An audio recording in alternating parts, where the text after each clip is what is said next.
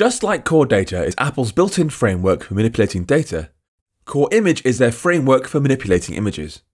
This isn't drawing, or at least for the most part it isn't drawing, but instead it's about changing existing images, applying sharpening, blurs, vignettes, pixelation and more. If you ever used all the various photo effects available in Apple's Photo Booth app, that should give you a good idea of what Core Image is good for. However, Core Image doesn't integrate into SwiftUI very well. In fact, I wouldn't even say it integrates into UIKit very well. Apple did some work to provide helpers, but it still takes quite a bit of thinking. Stick with me though, the results are quite brilliant once you understand how it all works, and you'll find it opens up a whole range of functionality for your apps in the future. First, we're going to put in some code to give us a basic image. I'm going to structure this in a slightly odd way, but it'll make sense once we mix in Core Image. We're going to create the image view as an optional @state property. Force it to be the same width as the screen, then add an onAppear modifier to actually load the image. Add an example image to your asset catalog, then modify your content view struct to this. @state, private var, image, optional image. vstack, image question mark, dot resizable, dot scale to fit. Then on the vstack, dot onAppear, perform load image. Then outside the body, we'll say func load image, image equals image example. First, notice how smoothly SwiftUI handles optional views. It just works. However, notice how I attach the onAppear modifier to a vstack around the image, because if the optional image is nil, then it won't trigger the onAppear function. Anyway, when that code runs, it should show the example image you added, neatly scaled to fit the screen. Now for the complex part. What actually is an image? As you know, image is a view in SwiftUI, which means it's something we can position and size inside a SwiftUI view hierarchy. It also handles loading images from our asset catalog and SF symbols, and it can load from a handful of other sources too. However, ultimately, it's something that gets displayed. We can't write its contents to disk or otherwise transform them beyond applying a few simple SwiftUI filters. If we want to use Core Image, SwiftUI's image view is a great endpoint, but it's not useful to use elsewhere.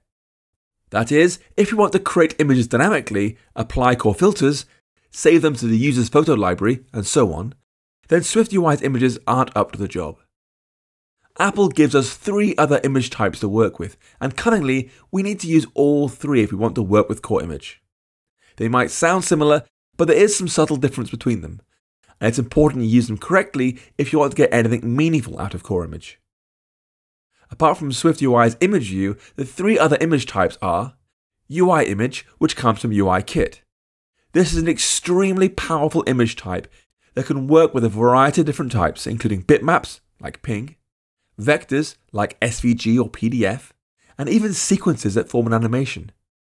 UI image is the standard image type for UIKit, and of the 3, it's closest to SwiftUI's image type. The second is CG image, which comes from Core Graphics. This is a simpler image type that's really just a 2-dimensional array of pixels. And the third is CI image, which comes from Core Image. This stores all the information required to produce an image, but doesn't actually turn that into pixels unless it's asked to. Apple calls CI image an image recipe rather than an actual image. There is some interoperability between the various image types. We can create a UI image from a CG image, and create a CG image from a UI image.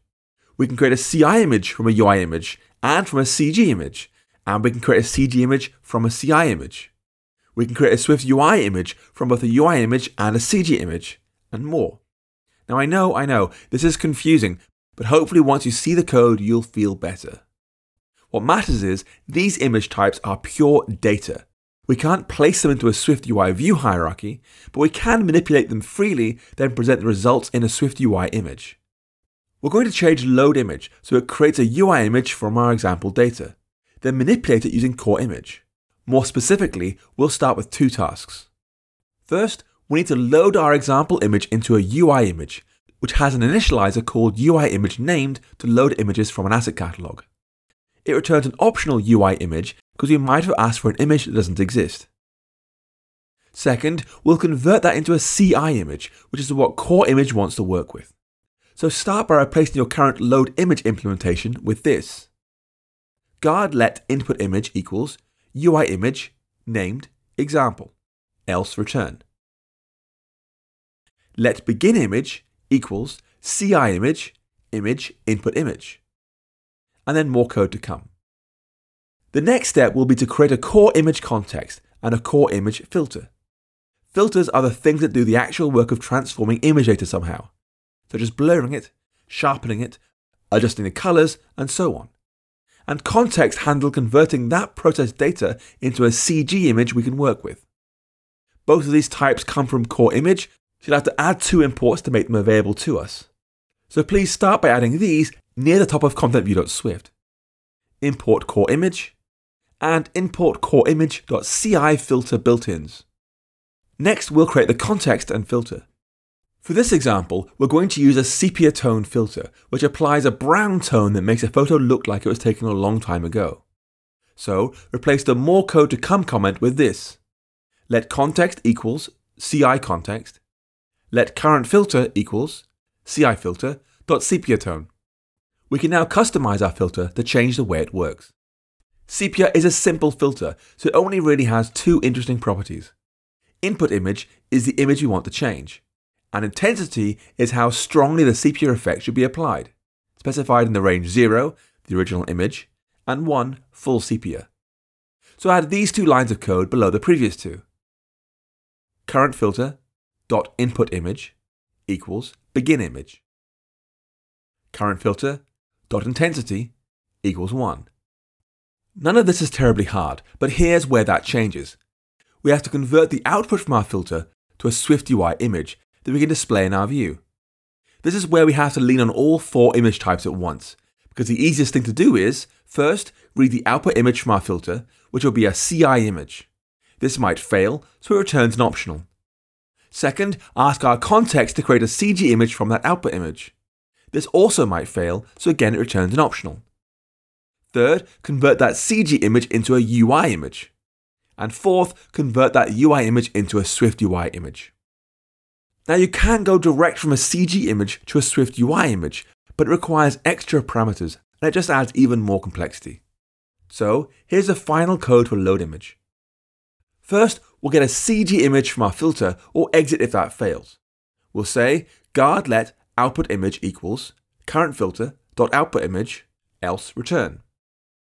Next, we'll attempt to get a CG image from our CI image. If let CG_img equals context.createCGImage output image from output image.extend. We'll then convert that to a UI image.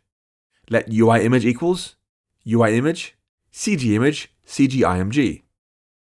And finally convert that to be a SwiftUI image. Image equals image UI image UI image.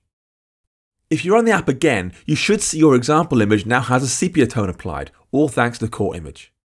Now you might well think that was a heck of a lot of work just to get a fairly simple result. But now you have all the basics of core image in place, it's relatively easy to switch to different filters. That being said, core image is a little bit, well, let's say creative.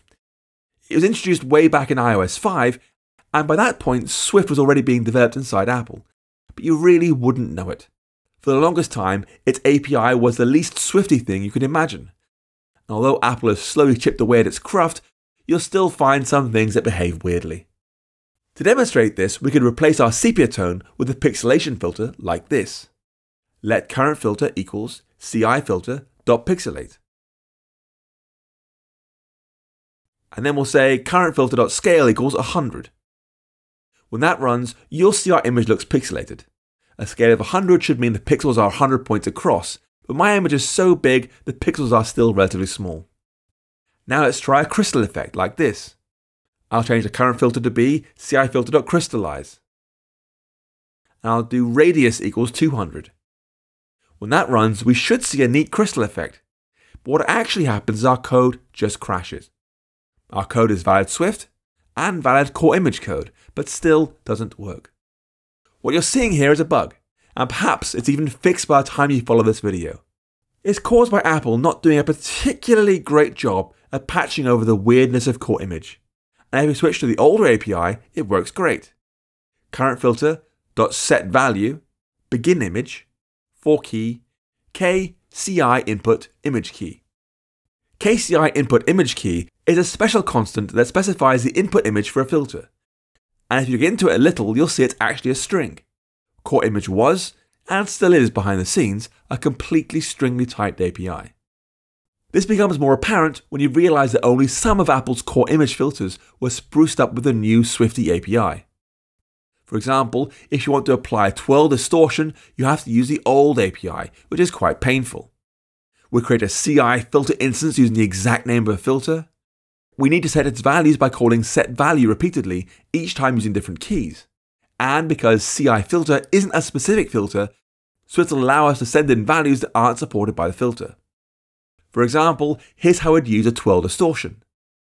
Guard let current filter equals CI filter name CI twirl distortion else return.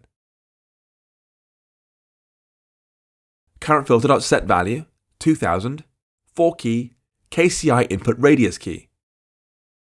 Current filter.setValue CI vector x input image.size.width divided by 2 y input image.size.height divided by 2 4-key KCI input center key. By the way, CI vector is core image's way of storing points and directions. If you run that code, you'll see the end result still looks great, and hopefully Apple will continue to clean up this API in the months and years ahead. Although the newer API is much nicer to work with, we'll mostly be using the older API in this project, because it lets us work with any kind of filter.